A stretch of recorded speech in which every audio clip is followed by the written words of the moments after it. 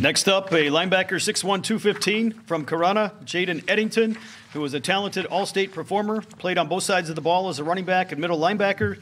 Again, led the Cavaliers to a 13-1 overall record and an appearance in the state championship game. Was tabbed as Michigan High School Football Frenzy's top 5 linebackers in 2023.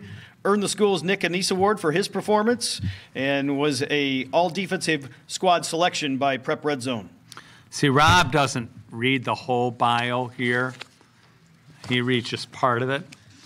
And I was really going to criticize him if he didn't say that Jaden Edington won the Nick Anise Award, because that's really important.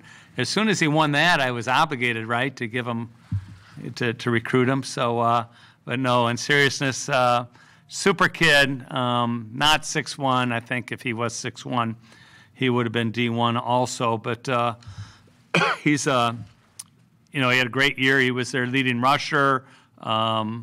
He made, led the team in tackles, and between the twins, Tarek and Wyatt and Jaden, I mean, they basically drove Corona to their first ever appearance in the state championship game in football. And so they did win a state championship in basketball